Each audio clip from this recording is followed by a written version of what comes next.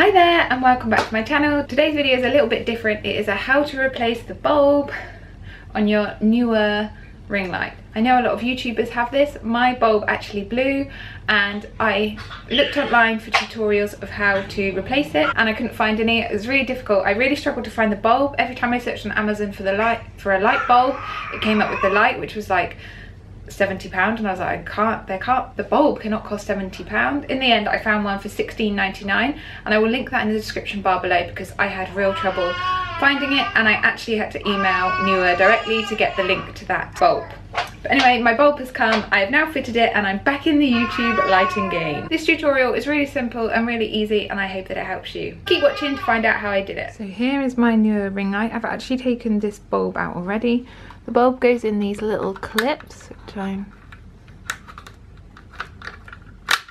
you just sort of clip off. There we go, you can see. That's what holds the bulb in, and this is the little connector which connects the bulb to the lamp. It's tiny. I'm just going to take all those clips off, and then here is my new bulb. I've just opened it and it's come in this case with a little screwdriver to open it, so I'm just going to have to undo that.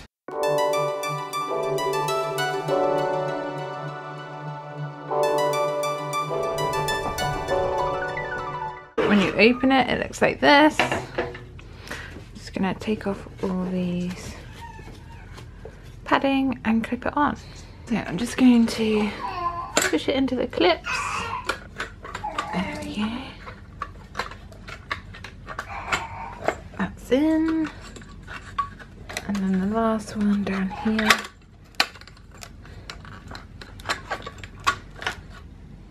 So here's the little connector. I'm just going to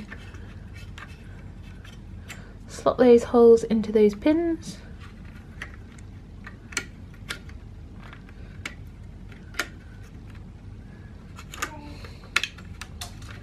Even done it one-handedly, and I'm just going to check the light works before I put the clips on. Are you ready? The moment of truth. Yay, we have light. I'm going to put all the little clips back on. This is a little bit fiddly. I mean, it's not hard, but I think I'm going to need both hands. So I'm just going to go and do that now. And there we have it, the finished ring light with a brand new bulb, and it is now working, so I can get filming.